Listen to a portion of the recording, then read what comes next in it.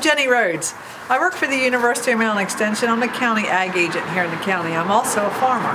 Hello everyone, my name is Janelle Eck McHenry and I work for the Maryland Grain Producers as their Programs and Public Relations Director, also a farmer in Kent County. I'm Jessica Clark. I work for Farm Credit and I also am very active in the 4-H program here in Queen Anne's County. On March 30th and 31st we have 7th graders from across the county coming here to the 4-H park, and you guys will go through 4 stations to learn about the agriculture industry and the career opportunities within. One on farm animals, aquaculture, seed to harvest, and harvest to table. So we're going to be covering all the aspects of farming. We want the kids to come prepared to interact, to be enthusiastic.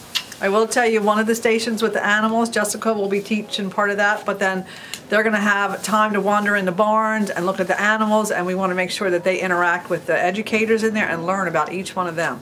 We're also going to have a drone flying during a presentation and a lot of fun equipment that you get to see that farmers use in their everyday lives pretty much to grow a crop to feed you guys.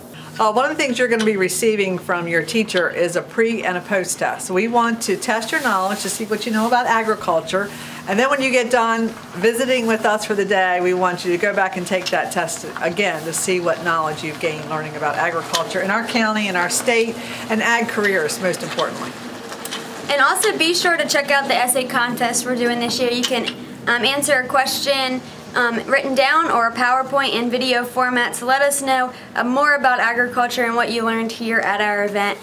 Be sure to ask your teacher for more information, and we're excited to see what you guys create and all the prizes that we're going to hand out for you.